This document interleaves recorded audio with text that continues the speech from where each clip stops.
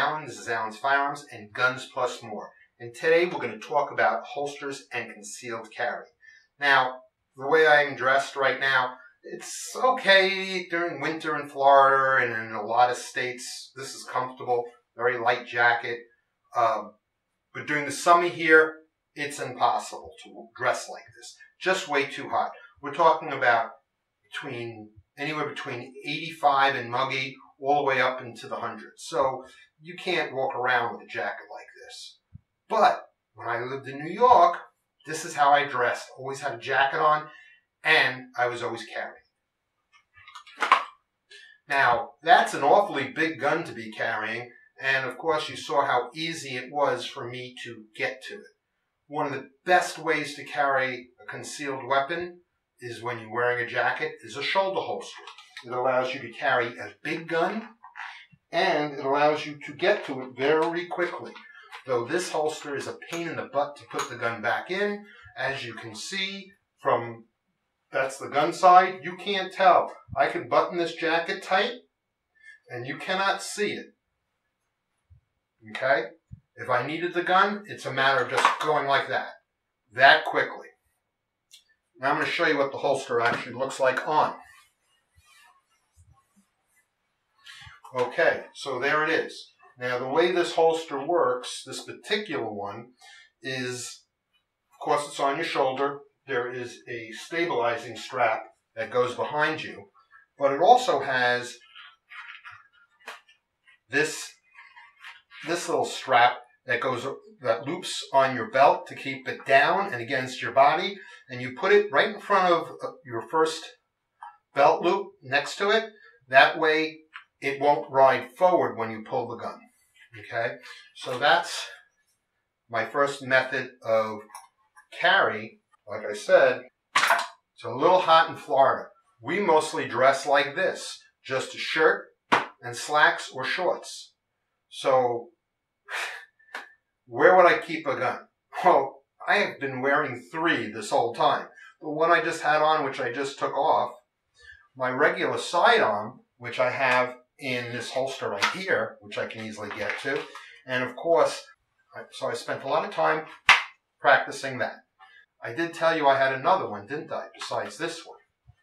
I also have this one. Okay, so you can carry a lot of guns and no one even know you have them on.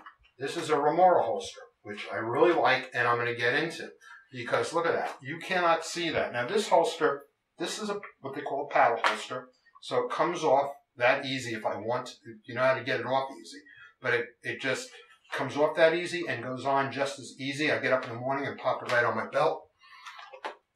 This one is the gun I carry when I'm not in the shop, and a lot of you know I picked up an RM380 and that's it.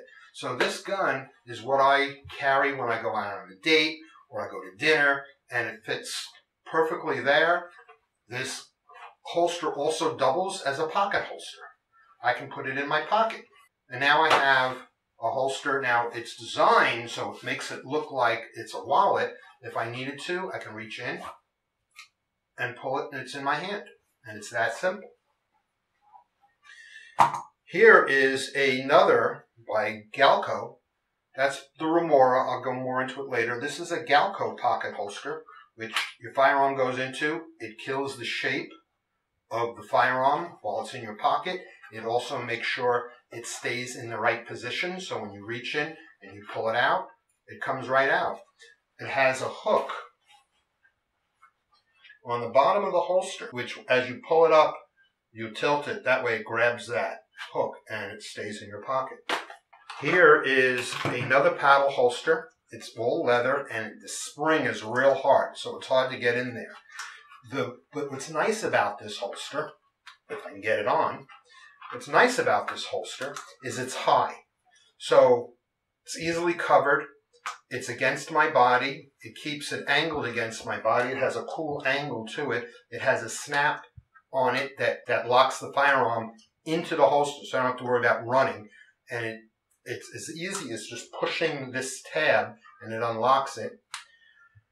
The downside is it is high and it is up against your body. So you are going to get sweat and body fluids on your handgun.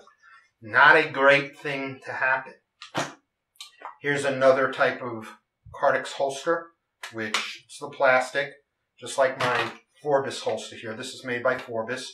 Now the problem with these holsters is it does put some wear on your gun, as you can see that. So I've taken this and put it in here many times, as you can see.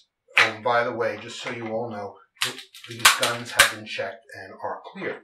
The shoulder holster I showed you earlier works on a spring system that holds the gun into place, by the way. I didn't give you a close look at that. It's got a nice leather band on the top. This is one of the more expensive types. If you wanted to buy a leather holster like this, you're talking in excess of $100. All the way up to $300 for the real expensive ones. The other types of shoulder holsters, they hold the gun this way on the side, and they have a long strap that hooks to here. Not that comfortable as this. This has a big berth in here that has a lot of movement, so when you bend down, sit up, the belt moves within here, but it still keeps it stabilized. I don't care for those ones. Some of them are free swinging. You got to know where your gun is, and if it's moving around, not so much. Here's an ankle holster. Well, first of all, you should always keep it on the inside of your weak leg. So you're strong. If you're right-handed, that's your strong arm. Cross draw on your left leg, because that way, when you lift your leg up, you're keeping your center of gravity, and it's easier to balance. Trying to lift up the same leg that you're trying to operate on, you're gonna fall down. Ankle holsters are not a good way to go for concealed carry. It's for a backup gun. For those crazy, ridiculous situations that you may need a second gun, and you're on the ground or something, they're fine. But it's to get to an ankle holster, it's next to impossible while someone's beating on your head against your car because they're mugging you when you're trying to get into your car. Remora holster is what I carry of these sticky holsters.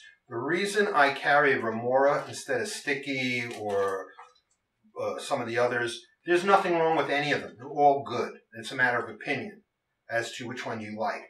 I like selling these for 3 reasons. Miami company, I get to do business locally. They have a lifetime warranty on their product. If it gets damaged, ripped, or worn out, you send them in your yellow card with your holster and they'll send you a brand new one. And I just feel they're made to order, so the quality of them is great. They don't mass produce them. They make them when I order them, and I order 25 to 50 holsters or more, it takes me 3 weeks before I get them in because they make them to my order. That tells me there's some craftsmanship involved. I know the owner of the company. I've met him. Nice guy. He's proud of his product. It works great. And I just love this holster. It is fantastic. I want to hit actually carrying your firearm. When you're using one of these holsters, the most important thing is consistency. Using the same type of holster all the time in the same place on your body. Yes, I understand sometimes you got to move it because you get in the car, it's uncomfortable, you move it here, you move it there. But basically, if you're wearing it on your side, always wear it on your side. Make it, that's your go-to point. Because if something happens, you've been practicing most of the time pulling it out from the side, lifting your shirt, pulling your gun out, grabbing it left-handed and getting it out in case your right hand is disabled. You're doing these things and you're practicing it, you're doing it right, and you're getting the muscle memory down. That will save your life. You're moving your holsters all over the place, your guns all over the place. You're not going to be able to go to it in a snap. Now, if you're wearing multiple guns in multiple places and you're practicing all those places, hey, that's great. If you can handle it, it's cool. But usually, consistency. That's the trick in self-defense. Consistency of what you do, how you do it, and your muscle memory. So when you're practicing drawing a firearm, you do it slow. And you keep doing it slow and let your body dictate the speed. Smooth, correct, and efficient will equal speed. The last thing I want to touch on is this. and I've had this argument with people. And most of these people are what I call the video commandos. They watch all the videos. They hear someone who they like, and that's who they agree with. It doesn't matter how wrong that person was. They read articles. They read this. I argued with an ex-cop who was into the way the Israelis train their policemen in the way that they carry a gun. Makes no sense. We're not in Israel, and we're not policemen. We're civilians trying to protect ourselves from bad guys. This is what the argument was about. Clear. Do I carry my firearm, which is a pistol, with a round in the chamber? Of course you do. Otherwise you're carrying a paperweight, a suicide stick. The reason you must have a round in the chamber on a pistol, whether it be single action or double action, is if you don't, and you need to pull it in self-defense, and this arm is busy holding away a knife or keeping a guy at bay, or they got this arm wrapped up against your back, or it's broken, or they already hit you with something and you blocked it and you snapped your arm. How are you going to pull the slide on this? You're not. You're dead. So, simple mathematics. If you can't do it with one hand, you're not going to be able to do it. You've got to be able to do it with one hand. A gun is for one hand to hold and shoot in self-defense. You may be able to go like this or like this, but you may not. When you carry a pistol, you keep one in the chamber. If you're not comfortable with that, then by all means, don't carry a pistol. Carry a revolver. Revolvers are great. The modern revolvers, you don't have to worry about them dropping and them going off. You don't have to worry about modern pistols dropping and going off. Firing pin locks, you have to literally pull the trigger in order for it to shoot. Or the little button on the trigger in some cases, like the Glocks. You don't have to worry about a pistol. Revolvers, all the new revolvers have also hammer blocks. So if the hammer gets hit, it's not going to go off. You have to pull the trigger a certain distance back for the hammer block to release before it fires. So if you're that nervous about it, carrying a gun with a round in the chamber, get a revolver. You can even leave the chamber against the firing pin and hammer empty, because when you pull the trigger on a revolver, it's the next round that comes in. So you're good there. Don't want to carry a chambered round? Get a revolver. That's my opinion, and I presented my opinion based on facts that I gave you. If you don't agree with me, you're more than welcome to leave a comment politely, and we can have a discussion. But any hate comments will be deleted. I've gotten one or two over Chanik, and I had to delete them. I actually had to block the guy because he started using foul language. And this channel is not about that. This channel is education. And you don't have to agree with me. You're more than capable of being polite and disagreeing. And in that case, I leave the comment because a lot of stuff is opinion. I hope that was helpful. I think I'm going to be doing a series on concealed carry. And when I say a series, I'm talking about as if you were taking a concealed carry class, broken up in 10-minute video, going over each little law, like the stand your ground, the castle doctrine, what self-defense really is, the difference between lethal force, deadly force, and the use of force. Believe it or not, some states, deadly force and lethal force are two different things. What forcible felonies are, which is in most states, that's when you can use a firearm. So I may be doing a series on that. Love your opinion. Also, yes, like and subscribe, but we're about to hit 1 million views on my channel and 2,000 subscribers.